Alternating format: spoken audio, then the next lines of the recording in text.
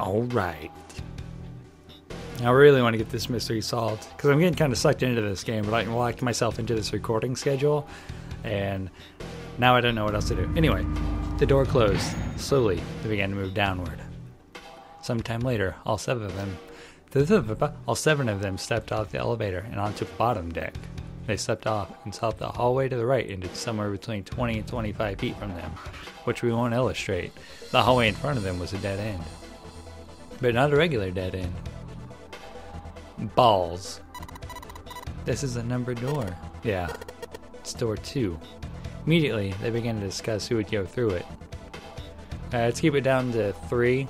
Their earlier experiences had shown them that they would meet again, regardless of which numbered doors they took. As a result, there were no arguments this time. Instead, they concerned themselves with who would be sent to investigate what was beyond the door. The first to volunteer was 7. Junpei followed suit, which meant Lotus was, by default, the 3rd member. Alright. Yeah, I get it! Jeez. Alright, we're taking off. Okay, please be careful. Jesus, you two are acting like you're married, you know that? Jun blushed. So did Junpei. Perhaps in an attempt to hide his emotions, he quickly turned to pull the lever on the red. Mwah. It was an analog for his penis. The door opened. As they'd come to expect, there appeared to be a short hallway on the other side. Alright, let's go. Lotus was the first through the door. 7 was next, and Junpei brought up the rear.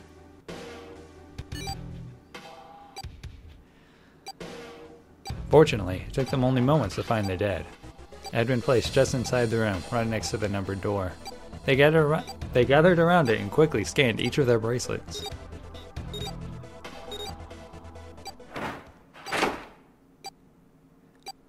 Boop. It stopped. Yeah, it stopped. Junpei could feel his heart pounding against the inside of his ribs. 7 and Lotus were breathing hard and fast. I know they only have 9 hours, but I wonder if they did this enough for like weeks or months or years, if eventually they'd just be like, who cares? It was the 3rd time they'd been through the process, but they had yet to grow accustomed to it. Huh, who knew? Not that Junpei wanted to. He planned to finish the game before he got a chance to let imminent death become commonplace. That's, I'm seeing the parallels between what I was thinking and what they're thinking. Junpei looked around again. It was a short hallway with 5 doors along the walls. There were 3 doors along the left wall, and a single one on the right. At the end of the hallway was the 5th door. At the end of the hallway, the 5th door was covered by a thick metal plate. Junpei didn't think they'd be able to open it. After taking a look around the room himself, 7 spoke. Alright, let's get started. Think we'd probably better split up. You two okay with that? Yeah, no problem. Sure thing. 7 nodded to them and stepped into the room closest to him. Lotus looked at the doors for a moment, then headed for the one in the center. At last, Junpei was left alone. Well, guess I'd better get started too. He looked intently at the remaining 3 doors.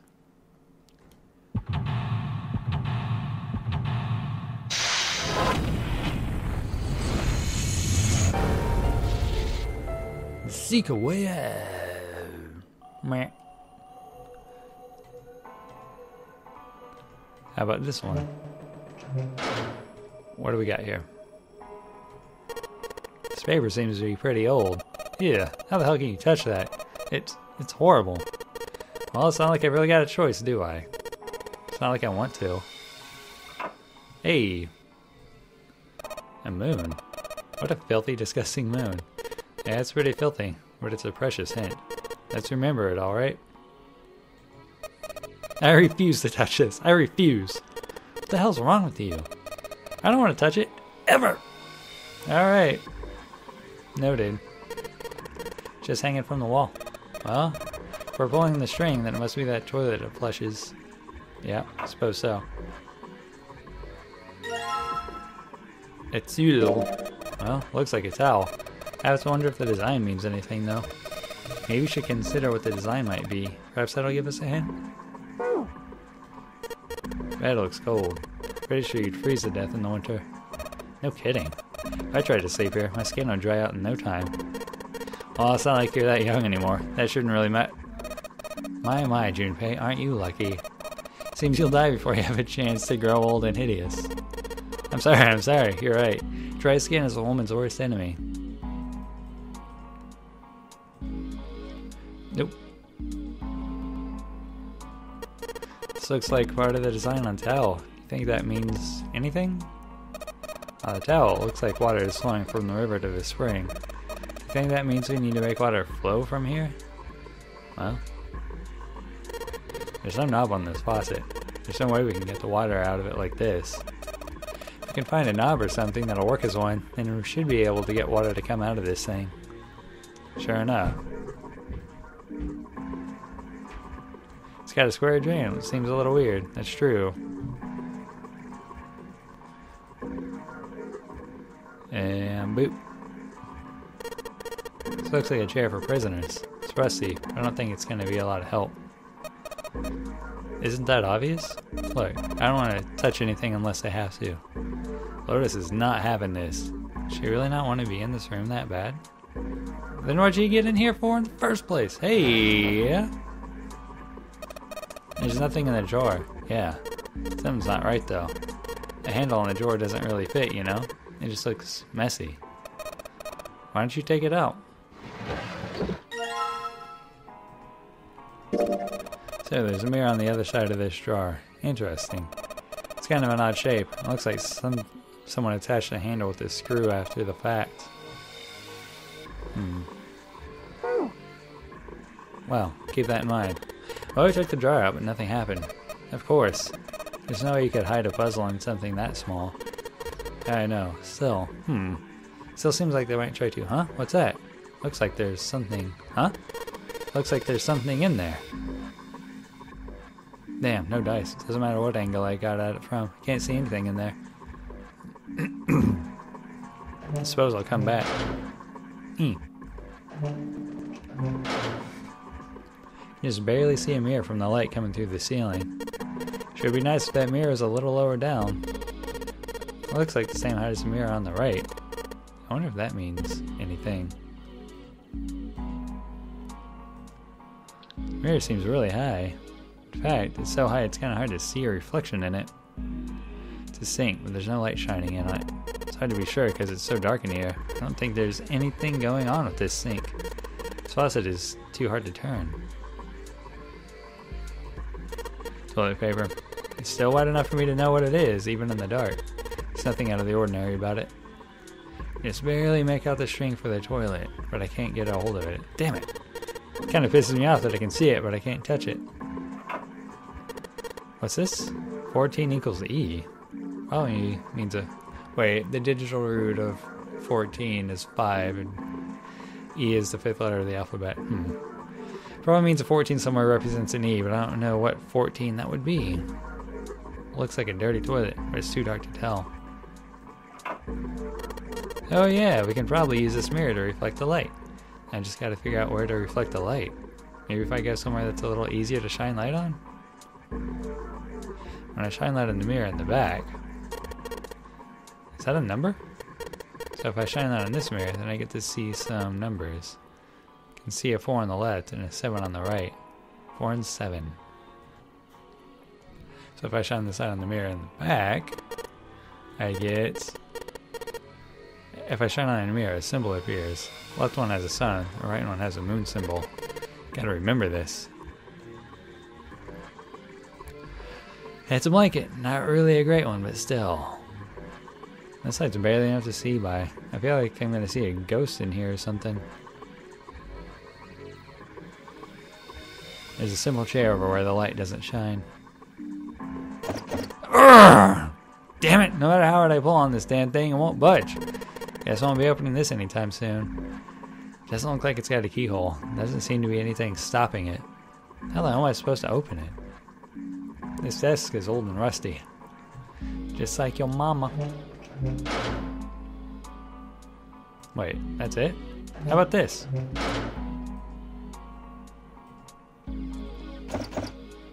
Huh? What the hell? It's not opening. There's something up with this drawer. I don't trust it. screw! There's a pair of screws screwed into the desk, right on top of the drawer. Doesn't matter how old this thing is. We're gonna have a tough time if we just try and break it open. It's probably gonna be a pain, but I think we need to figure out a way to get those screws off. What about... if you hadn't gotten rid of the screwdriver. Shit's pretty old. 7 set on it, it'd probably break. Huh? You say something? Nothing at all. Fat ass. There's a dirty blanket on the bed. Man, this is a mess. Not even a bed anymore. Can't say I don't want to sleep there. Mm-hmm. That's nasty, girl. Toilet paper too, huh? Seriously doubt I'm gonna need this for anything. Well, this part is thinner than the rest. In fact, this doesn't really look like it's part of the rest of this thing. This rod feels loose. Maybe if I give it a couple turns. Here we go!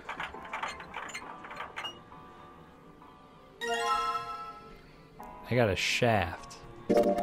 Hey, this is a screwdriver shaft. It's missing a handle though. Even if we run it to a screw it fits, we're gonna have a hard time of it without a handle. Well, if we can find a handle, then maybe it'll do us some good. Hey, this handle's pretty loose. Loose? You think it'll come off if you pull on it? I guess it did. Fell off. Huh. Look at this. Handle doesn't really fit on the string. Maybe it wasn't meant to be attached to it. So if I just stick this metal rod onto the handle... Yeah! Thank God it's the right kind of screwdriver for that screw. Awesome! We can totally use this. Damn, this screwdriver looks like a soldering iron. Think it's some sort of industrial grade screwdriver? Guess that doesn't really matter. Anyway, as long as we've got this thing, we can unscrew any Phillips screws we run into.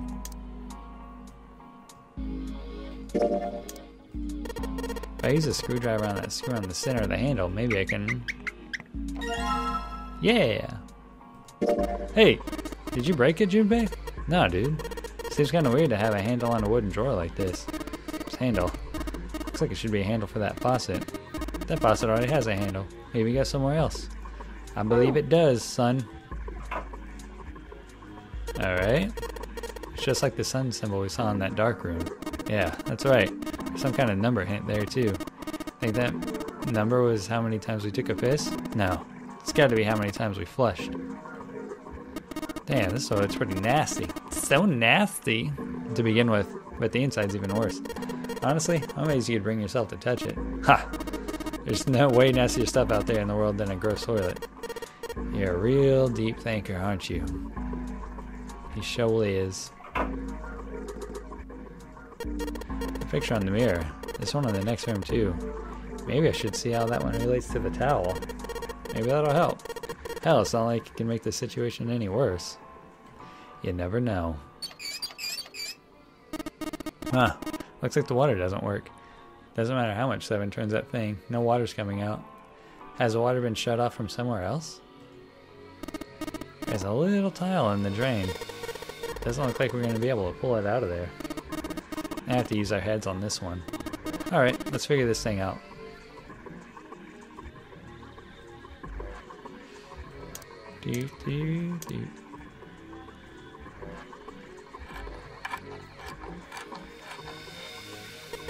Sweet, got the screws off. Now we can open the drawer. There's nothing in here. Well, maybe the drawer is what we need. Drawer, huh? Alright, let's yank the thing out. There's a bump on the back. I wonder what it's for. Maybe there's a hole somewhere, and these bumps line up with it and trigger a hidden switch or something? Hey, we've seen weirder stuff. Doesn't seem that far-fetched. Sure has a weird bump on the back of it. Maybe there's some kind of switch somewhere that these bumps fit. Seems a little far-fetched though. I suppose. Whatever.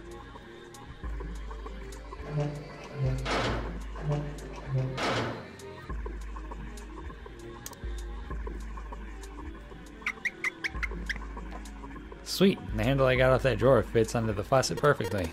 Now we can turn the water on. Junpei, what are you doing? It's pretty obvious, isn't it? I'm running the water. I can see that. I'm asking you why you're just letting it run like that. Think about it, Lotus. This faucet didn't have a knob when we found it, right? What do you mean? Just watch. Anytime now. Hey, water's filling up. Doesn't that just mean the pipes are clogged? Whoops, let's turn it off for now. So, did anything change? The water stopped flowing. Thank you, Mr. Obvious. Junpei, I'm leaving this one to you, alright? Yeah, you haven't done jack shit besides suggest that we kill someone. There we go. So we got this tile. It's got these red, blue, and gray lines. What the heck does this stuff mean? Hell if I know.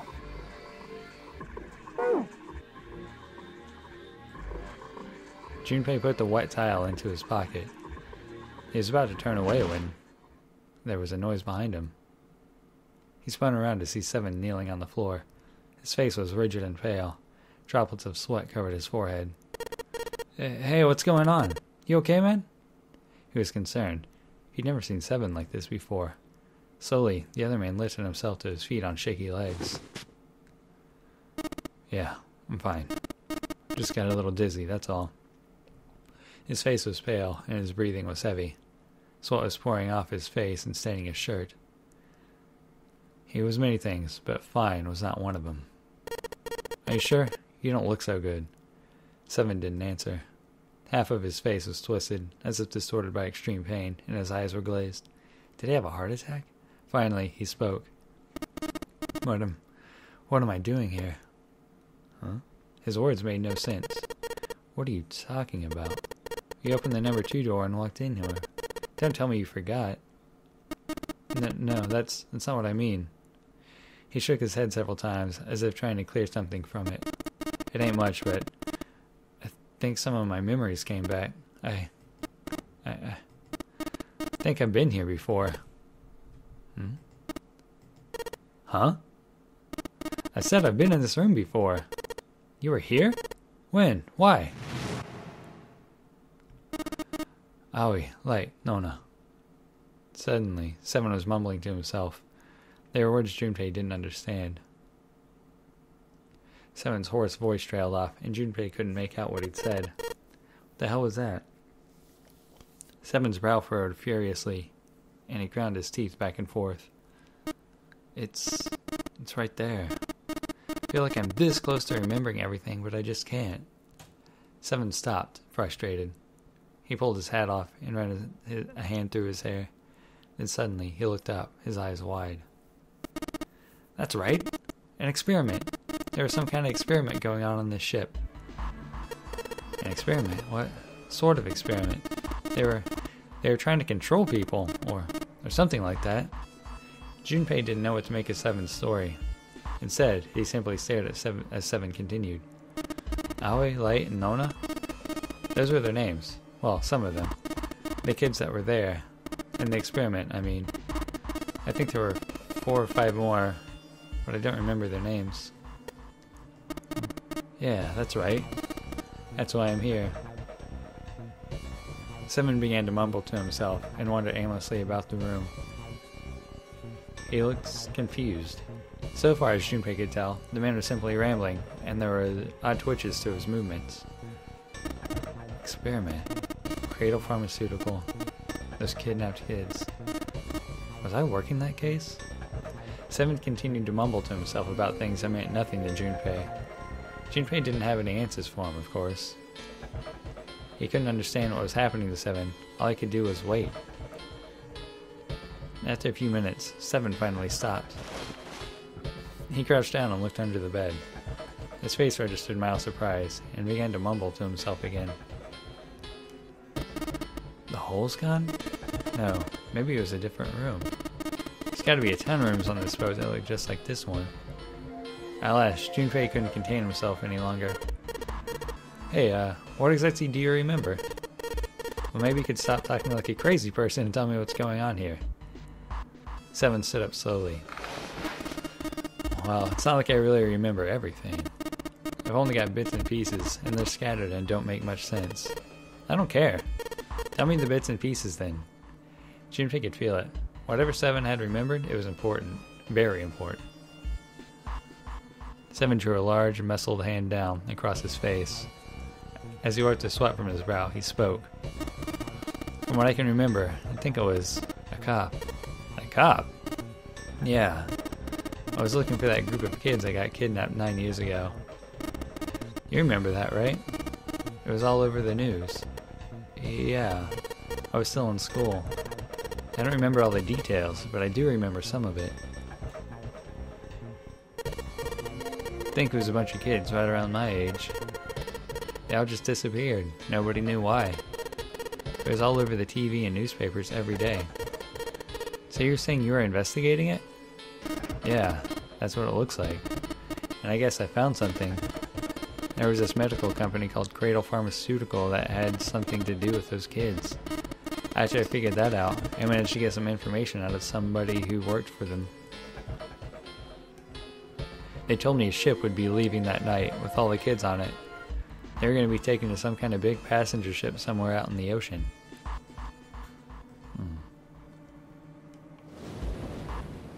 Hardcore 7. Super spy. And so, Seven had headed off to the wharf. He didn't have scars then. He kept to the shadows, and before long found the suspicious ship he'd been looking for. There were a number of human shapes moving near the ship. They were men in black suits. Many of them were carrying large bags onto the ship. The bags. There was something about the way they moved as they were carried. There could be no mistake. There were human beings in those bags. He had moved before he even realized he was going to. Out of the shadows he came, his gun already in his hand. He heard the words, "Don't move!" but they weren't his. He felt metal touch the back of his head. "Drop your gun," came the cold voice from behind him. With the words, he felt the cold metal thing behind him press against his skull. Slowly, Seven crouched down and laid his gun on the ground. And suddenly, he felt the sharp pain in his neck. A needle. Was it some sort of drug?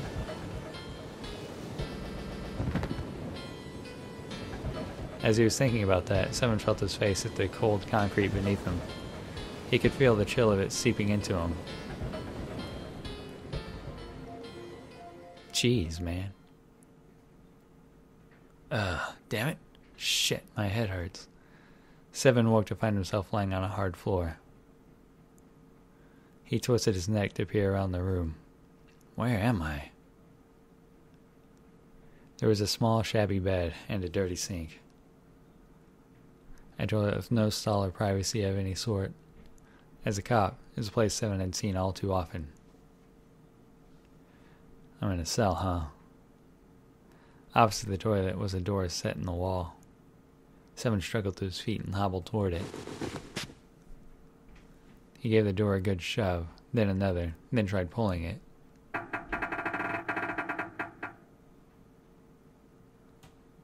It didn't open. Well, that's about what he'd expected. It wasn't likely that someone had put him in a cell only to leave it unlocked. He threw himself against the door a few times, but to no avail. I knew it. Seven grumbled to himself as he moved back toward the bed. He sat down. Sat there for a very long time. Just how long, he wasn't sure. At last, he began to nod off, and had nearly fallen asleep when he was roused by a distant voice. There's over... It's 9. The voice was far away, very far away. Seven couldn't understand what it was saying. Nonetheless, it was a voice, and a high one, most likely a child.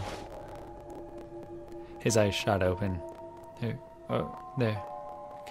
Kayaking. As he listened, he could pick out several different distinct voices. There were at least 5 or 6, possibly more. Where were the voices coming from? He looked down the room frantically. Perhaps the door? No, that wasn't it. What? Go out. Was it coming from the left? Was it coming from under the bed? He grabbed the bed and flipped it up with ease. Jeez, son. There it was. There was a hole for ventilation in the wall where the bed had been, covered with a metal grate. Seven lay down on his stomach and peered through the grate. He couldn't see anything. It was too dark. Now that he'd found it, however, there could be no doubt. This was the source of the voices. For a moment, he was confused. Why were there children nearby? Then he remembered what the man from Cradle Pharmaceutical had told him. How a ship would take the kidnapped children from the wharf to a waiting passenger liner out in the ocean. Seven? On that passenger liner? It didn't matter. What mattered was that he find a way to the children. Seven looked at the metal grate. Could he fit through that hole? I doubt it.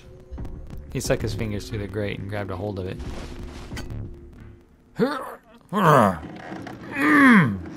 Hulk smash! Yeah, how do you like that, you son of a bitch?